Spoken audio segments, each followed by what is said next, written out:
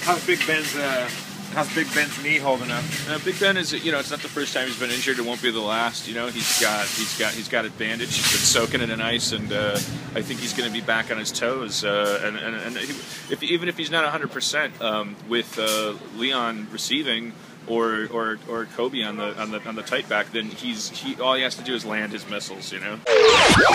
You said that last season was a season full of tragedies. Just full of football and tragedy. Yeah. What do you think was the most tragic?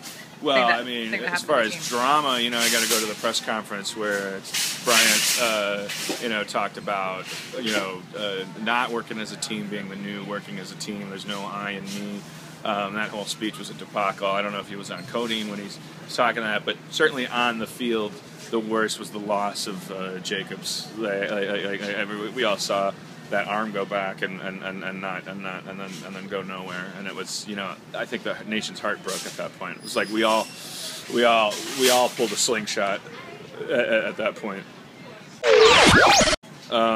But you know, for every silver lining, there's a silver cloud. I think Breyer's hamstring's probably gonna snap forward, and we'll get a 40-50 spread, like I said. 40-50 spread, right. East Division, ultimate yardage. So you heard it here from the streets of Pittsburgh.